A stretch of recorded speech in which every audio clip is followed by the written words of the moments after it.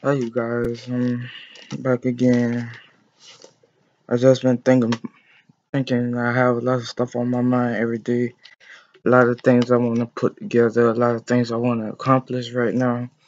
It's just my calling to come out, to the world and come out to my blessings and my gifts and my talents. I've been working on the book for the past couple months, and I just want y'all to be patient with me. I'm coming. I have a lot of ideas flowing on my mind every day. So this is my book. Hopefully y'all get to you know pick up a copy of. Hopefully I get it published, or you guys can buy a copy. I'll set up a website for y'all to buy it. I don't know if I want to charge. Mm, I'll let y'all know the details, but I've been away from the scene and getting closer to God, and He has really done a lot in my life and has changed me for the better.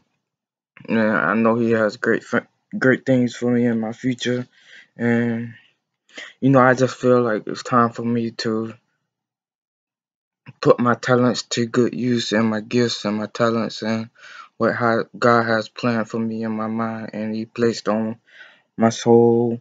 But you can see how thick it is. This real life right now.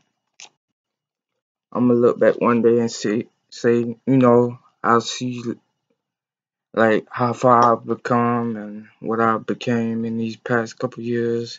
I'll look back and see how smart I was and how intelligent, I was thinking at the time, because not many people can do what I've done and overcome what I've overcome in my life. But everybody has their trials, tribulations. But me, I overcome a lot in my life, and I just want y'all to, just give me your thoughts on what y'all think. Should I publish it or not?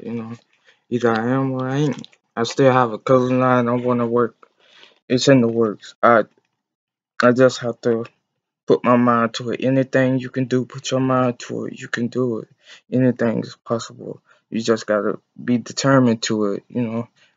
Just because some people put you down or say you can't do this, you can't do that. Don't listen to that. That's just not not what you want in your life right now.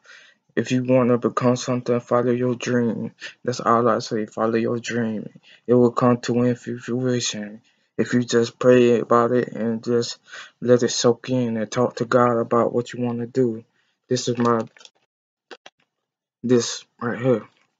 And y'all gonna pick it up one day and y'all gonna read it and y'all gonna remember me for the longest. Before I die, I'm gonna change some people's life.